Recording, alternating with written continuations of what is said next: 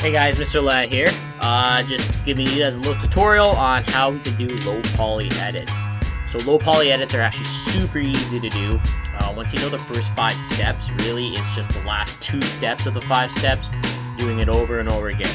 Really cool assignment, cool effect too as well, and it really makes you work the shortcuts and working the lasso tool. So basically what a low poly edit is I have a picture of this tiger here, right, on a real background. So when you guys are doing yours, I want you guys to choose an animal with a background, so not just a blank background.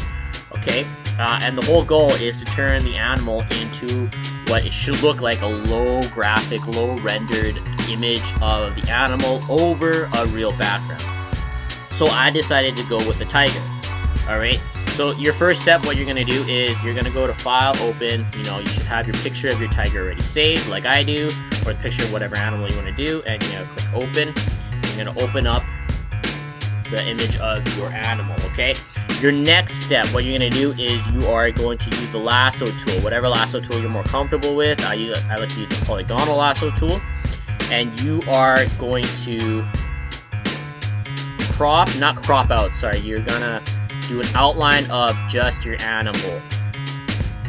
Alright, so you are gonna take your time, you are not gonna rush like I am, right,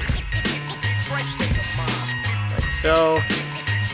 Okay, and then you're gonna go Control C and then Control V. So you should end up with the crop out of just your tiger or just your animal. As you can see with my tiger, I have my background in here, so I actually want to delete this background. I don't want this background in there when I'm doing mine, so I'm going to click delete.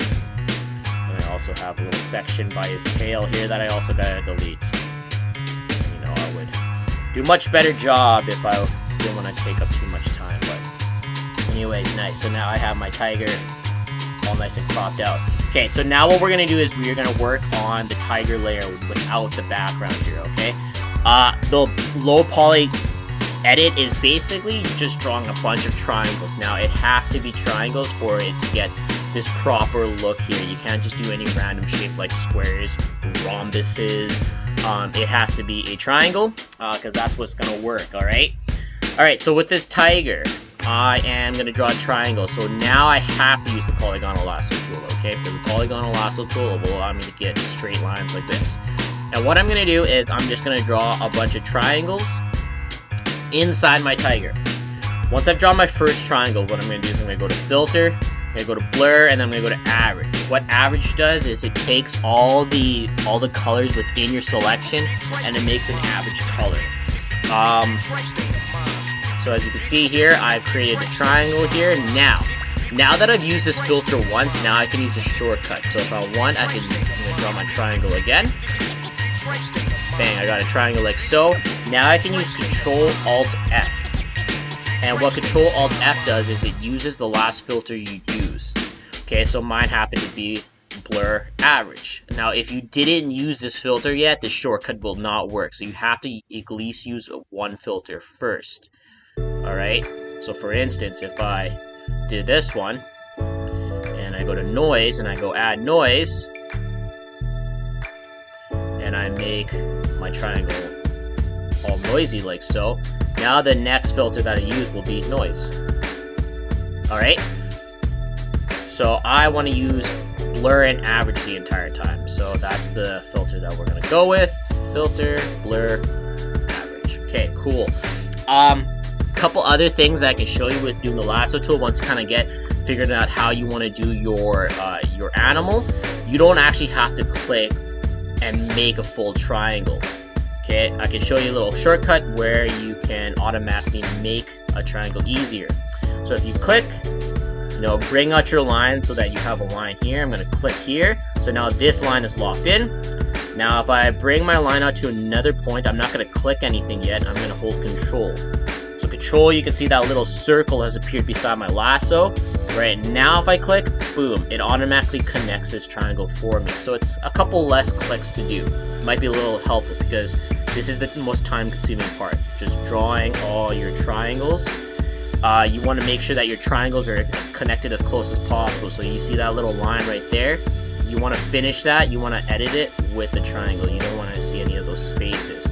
However, if you zoom out far enough and you see that little piece that you weren't able to cover up, like for instance, like that, and you see a little part, when you zoom out and you can still see that part, then yeah, you gotta edit it. But if it's small enough, kind of like that guy, that you can't really tell, then you don't have to worry about it too much. So I'm gonna edit this guy. Okay, nice. Okay, another couple notes to think about here. When you are doing your animal, make sure you only do a triangle within that body part. So for instance, this leg right here, when I do my triangle, I'm going to try to stick within just this leg. I'm not going to make triangles that go outside of the leg, because basically what ends up happening is you will be able to tell whether it's a leg or it's a head or it's a tail. The best example of this is the head right here. So in my tiger that I've already edited, I had a part right here. So you can see that I did all my triangles around its head. I did the triangles within its arms right here, did the triangles within its tail right there.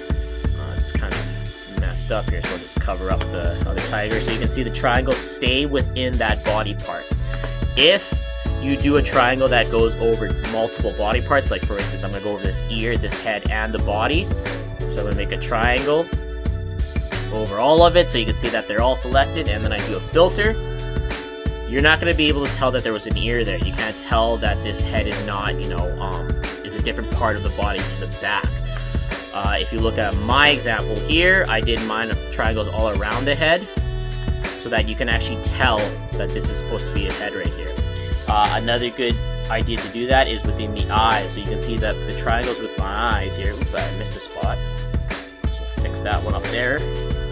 Okay. Just, like I said, did not do the filter yet. Filter. There you go. Okay. So you can see that the eyes, the triangles are within their own set of areas. Okay.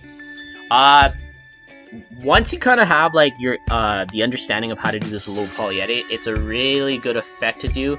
It makes cool looking effects if you ever do like posters or, you know, anything else where you have a main focal point and you want to give it like a little pizzazz. The low poly edit is a fun kind of little edit that you can do with it. I'm making my tiger a little bit bigger so it kind of covers up my background tiger. Kind of failing on doing that right now, but that's okay. It ends up with kind of like an image like this, where you have a low graph or a low render graphic image over obviously a very texturized, very detailed background. Okay, that's a low poly edit. Your goal here is to do an animal that is low poly edit, but at the same time is up against the background of a actual real life background. All right. So that's your goal right now, you guys. Good luck, have fun, and if you want to use this effect in the future on different assignments, by all means use this effect. It's very easy to do. All right, cheers.